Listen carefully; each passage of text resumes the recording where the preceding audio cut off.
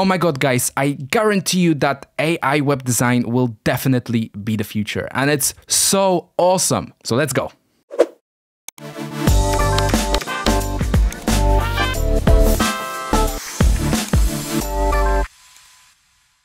Okay, so let's get you started. The link in the description points to the Midjourney website. Click on the beta link and that's going to redirect you to a Discord channel where you will be able to start creating your prompts and generating your AI images. So here is how you create a prompt. You start by writing /imagine, which is the inbuilt command inside the Discord server. It allows you to provide the AI with information to generate your image. The more specific you are, the better. Then you can also follow the information you provided with some commands that take effect on the way your final image looks. Let me just mention some brief commands that I've used that work really well for generating the style and quality of images you see right now. I'll link in the description a guide to all of the prompts that you can actually enter and get very sexy images. There is 5 main commands that are most relevant. --AR, which is specifying what aspect ratio you want to work with. --Q, which is the quality and details you want to add to the image. This number can be from 1 to 4, 1 being the default and 4 being a large amount of quality and detail. --No, which allows you to do negative prompting. --Chaos, which is how much varied and random the result of the image should be. And finally, --V, which is what version of the algorithm you want to use. With each image generation, you will get 4 propositions, which you can then upscale, or in other words, make bigger and more detailed, or produce variations of that specific image. These actions is what you will get once an image is generated. Once you upscale an image, you can also generate a beta upscale redo, which really adds detail and generates a high resolution image. So without any more waiting, you've got the tutorial, you know what to do. Now let's see as an example of what prompts I provided and what kind of images I got back as a result.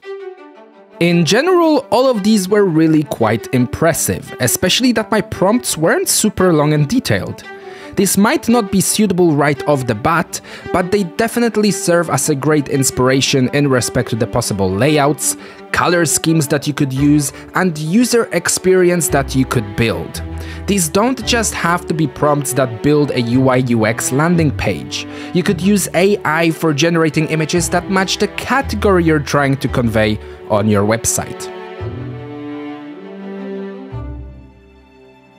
Wow! Wow, that is actually insane. I love that one. That is definitely my favorite one of today. And I think that is the one I'm going to use for my design. Now, I think it would also be really cool to maybe generate and ask Midjourney to generate a logo that's based on my logo. So based on the letters D and F, developer Filip. So let's put that into the Midjourney algorithm and see what images we get. Nice, nice. Okay, this looks fairly good. Yeah, nice, nice. I like that one. Now that we have the image and we have the logo, let's really quickly play around with it in Photoshop, put it into Figma, create a simple design and see what the outcome is going to be.